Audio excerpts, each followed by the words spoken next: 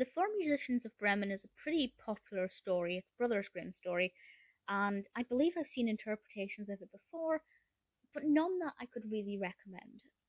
Nothing that really stood out to me. So when I discovered that Disney had actually done it as part of their Letterboxd series, obviously I would check this out.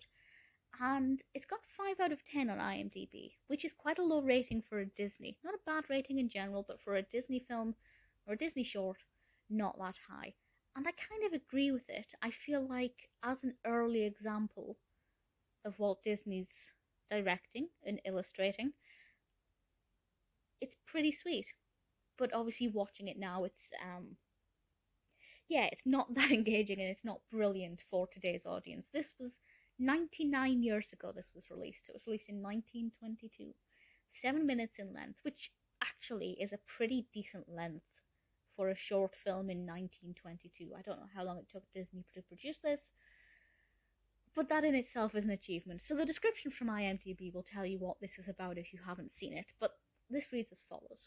4 animal musicians consisting of a horse, cat, dog, and rooster set out on their own quest to try and find some fame by playing their own music. Unfortunately, everywhere they go, trouble always occurs, whether they are being chased by townfolk, a swordfish, or being attacked by an army. So everything goes absolutely chaotic for these guys.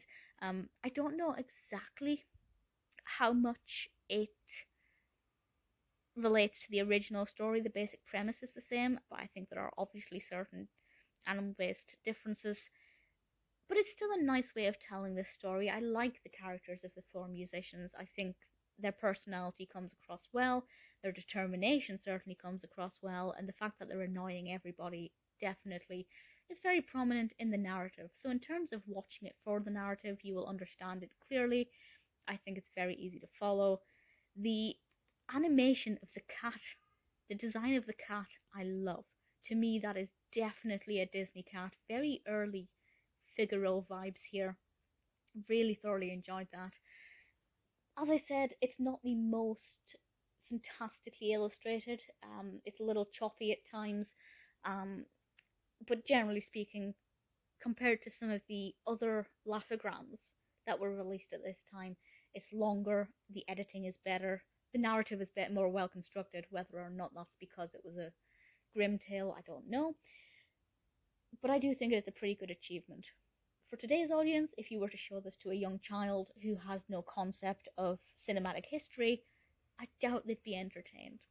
But as a beautiful piece of Disney history and nostalgia, The Four Musicians of Bremen certainly isn't bad.